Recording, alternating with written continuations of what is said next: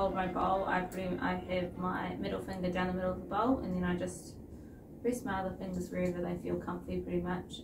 This finger's normally on the dimple, and my thumb is also on the dimples. Yeah, my pinky just rests on the side because that's what feels comfy. But yeah, everyone's different, so just whatever works for you.